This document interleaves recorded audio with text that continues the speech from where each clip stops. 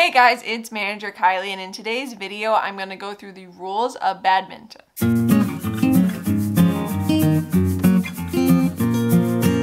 So today I'm going to go through the rules of badminton. This is a game that is played in two different forms. It's played 1-on-1 and 2-on-2, and today I'm going to go through some of the different rules of the game and how the game works. But if you guys are interested in more sports administration videos just like this, definitely subscribe button, turn the bell so you get notified every time I upload. I post a new video every single Wednesday at 2 p.m. Eastern time. And I do have a playlist sharing the rules for many different sports. If you're interested in learning about that, I will have that linked at the end of this video. So like I said before, this is a game that is played 1-on-1 or 2v2, and the court size does differ a little bit depending on whether it's 1v1 or 2v2. For doubles, the court is 13.4 meters by 6.1 meters. It's a little bit smaller when you're playing 1v1, and the net for both is 1.55 meters high. And the game is played on a best 2 out of 3 basis, so first one to win 2 sets wins. Sometimes it is played best 3 out of 5, but usually it's best 2 out of 3. Games are played to 21, and you do have to win by 2, so if both teams have 20 points, somebody has to get to 22 to win. You do have to win by that 2-point margin. However, in the rare case that it is tied 29-29, so you go all the way up from 21 and you keep it within 2-point margin. If it's tied 29-29, the first person to get to 30 does win automatically. The game just stops at 30 points. Now to start the game does start with a serve.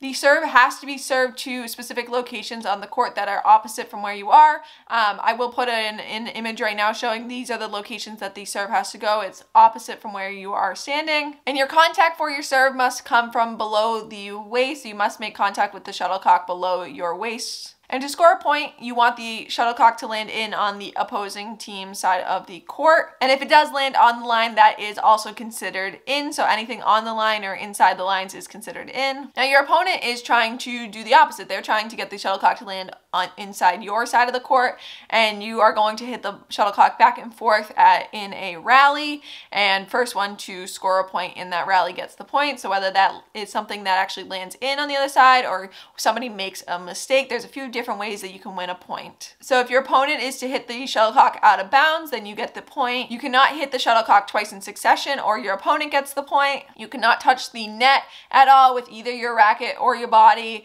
and if the shuttlecock touches the net and lands back on your side of the court, your opponent gets a point. And you cannot touch the shuttlecock with anything except for your racket, so if you do that, your opponent gets a point. The game is played similar to volleyball in if you win the point, you get the next serve. So if you continue to win points in a row, you continue to keep serve and keep control of the game.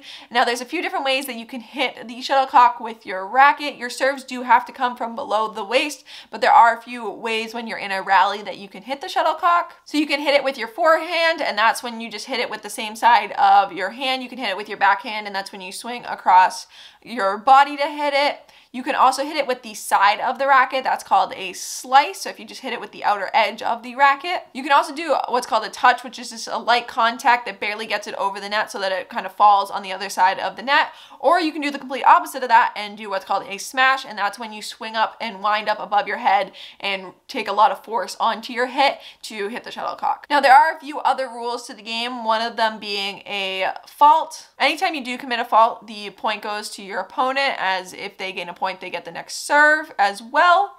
And examples of these are reaching over the net, deliberately touching your opponent from the other side of the net. You pretty much have to stay on your side and follow the basic guidelines to continue the play of the game. And then there's also a let, and this is when a point is replayed. So this is generally when something unexpected happens. If you're in the middle of a play and the shuttlecock breaks apart, that would cause a let. If there's some sort of issue, like your opponent's not ready when you serve, that may cause a let. Any sort of let does become a replay, and the point's just replayed. Nobody gains that point, and you just replay that point until somebody gets a new point. So those are the basic rules of badminton. And if you're interested in learning the rules for any other sport, definitely let me know in the comments down below. I will have a playlist linked to the end with the rules for all the sports I've done, but if there's any sports I've missed that you would like to know the rules for, definitely let me know in the comments down below. If you have any other questions or anything you'd like to see on my channel, also let me know those in the comments down below. But I hope you guys enjoyed watching, and I will see you guys next Wednesday.